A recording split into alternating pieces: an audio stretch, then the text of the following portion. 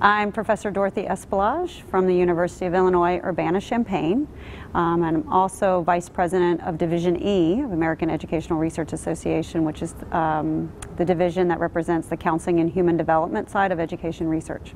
For many years, almost 2 decades, my colleagues and I here at American Educational Research Association have been trying to understand the dynamics behind bullying among children and adolescents and even young adults in post-secondary university settings. And so what we're trying to do here is to identify, how do kids get involved in this, what predicts this, with the ultimate goal of finding out how can we actually prevent it in our schools and our communities.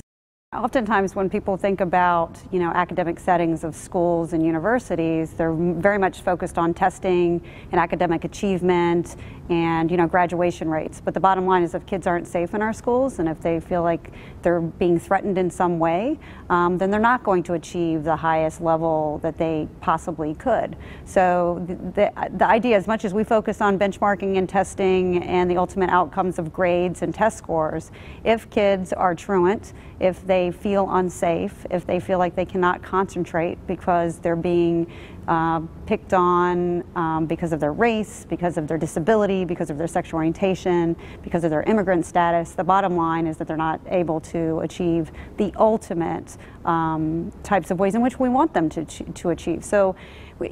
we really have to focus and begin to understand that the social, emotional aspects of a child's life within the educational systems in our communities, it has to be also a focus alongside the academic focus.